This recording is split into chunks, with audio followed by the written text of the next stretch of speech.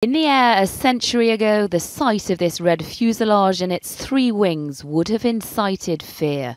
Today, it commands respect. The Fokker Dreidecker, rebuilt by Peter Brueggemann in 2017. But once flown in the First World War by Germany's greatest fighter pilot, the Red Baron. The idea for me looking at that model aircraft and for me thinking you're actually sitting in it and flying it was absolutely fascinating, and that's why I think I have to do it. Really, you have to be determined to do it. You have to think about it almost every day. This is how the wing should look like. It's nice and smooth. Peter has pored over this project for 8 years and stopped counting the cost of it. It is crafted with exactly the same materials as it was in wartime.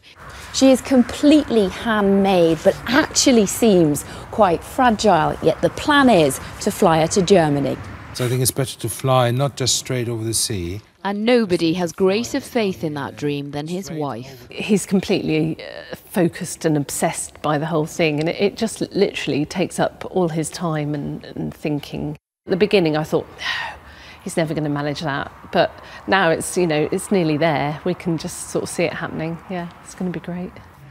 It has been a labour of love, but created to give others a snapshot into history.